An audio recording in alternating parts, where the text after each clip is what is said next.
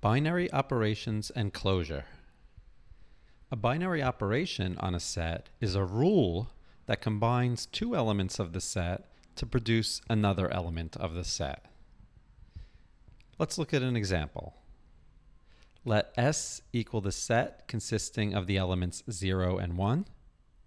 Show that multiplication on S is a binary operation, whereas addition on S is not a binary operation. Here I'm thinking of multiplication and addition as the usual definitions that we're used to from way back in elementary school, middle school, etc. Well, 0 times 0 is 0. 0 times 1 is 0. 1 times 0 is 0. And 1 times 1 is 1. So all four possible products from this set give us an element that's in this set. Right? Each of the four computations produces 0 or 1, both of which are in the set S. This proves that multiplication on S is a binary operation. What about addition? Well, 1 plus 1 is 2. Since 1 is in S and 1 plus 1 is not in S, addition on S is not a binary operation. Let's now give the technical definition of a binary operation. If this is a little bit confusing, don't worry too much about it. We're going to be using some sophisticated notation that will be covered in more detail in later lessons. Formally, a binary operation star on a set S is a function star from S cross S to S. So if A and B are in the set S, then we have star of AB in the set S. For easier readability, we will usually write star of AB as A star B. Note that if A and B are sets, then A cross B is called the Cartesian product of A and B. This Cartesian product consists of the ordered pairs A comma B, where A is an element of A and B is an element of B. A function f from A cross B to C takes each such pair, little a, little b, to an element f of AB in C. Okay, these definitions are a little more general than we need for what we're doing here. Here, notice that S cross S is the Cartesian product of S with itself. Notice how for a binary operation, in the expression f from A cross B to C, the sets A, B, and C are all equal to the same set, which we've been calling S.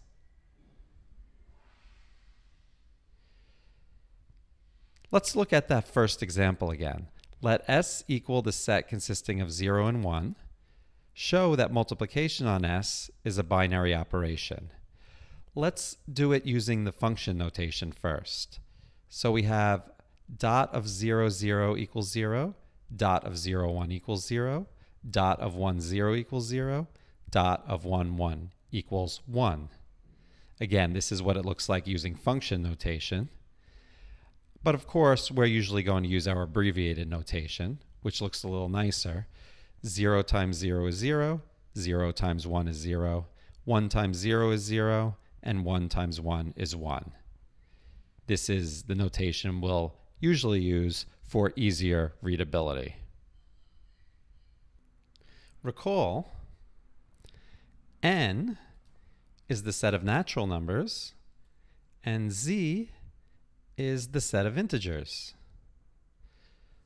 Also, if A is a set of numbers, we let A plus be the subset of A consisting of just the positive numbers from A. For example, Z plus is the set consisting of 1, 2, 3, 4, and so on. N plus is also that same set, so M plus and Z plus are equal. Let's look at an example. Is the operation of addition on the set of natural numbers a binary operation? Yes, it is. Whenever we add two natural numbers, we get another natural number. Here, the set S is n, and the operation star is plus. Observe that if a is a natural number and b is a natural number, then a plus b is also a natural number. For example, if a is 1 and b is 2, both elements of n, then a plus b is 1 plus 2, which is 3, and 3 is a natural number.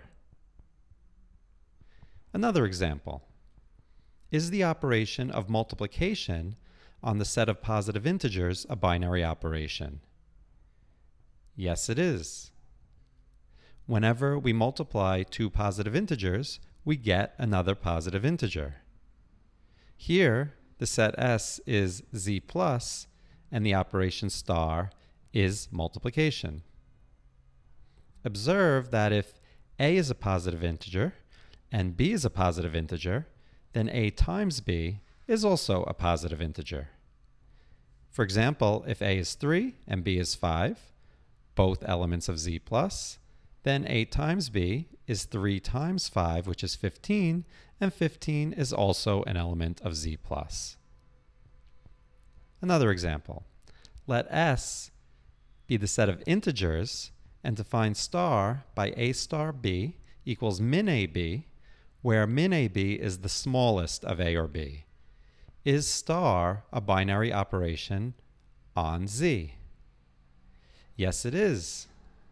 For example, if a is negative 5 and b is 3, both elements of z, then a star b is negative 5, the smaller of the two, and negative 5 is, of course, in z. I should just point out here that this example of a being negative 5 and b being 3 does not constitute a proof that star is a binary operation on z. A proof would show that given any two integers, a and b, that a star b is also an integer. But of course, a star b has got to be either a or b, which were both originally chosen to be integers. So, of course, it is a binary operation on z. Another example.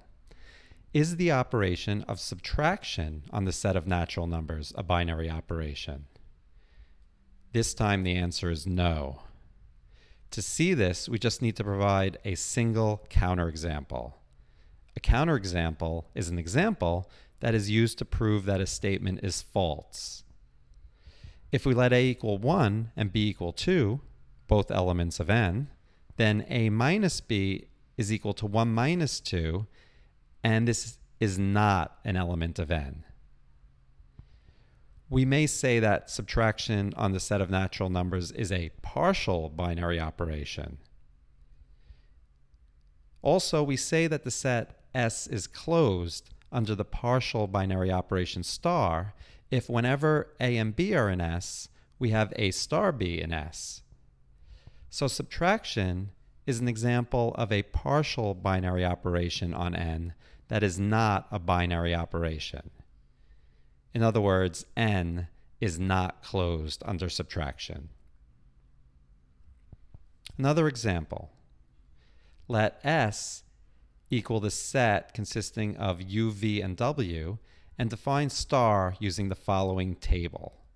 Okay, so here we have a table involving the letters u, v, and w.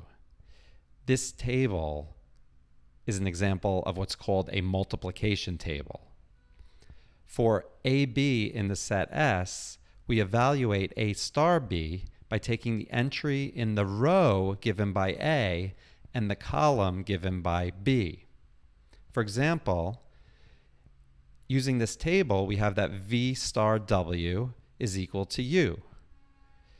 See, V, we look in the second row labeled by V, and then for the W, we look in the third column labeled by W, and the entry in that position is U.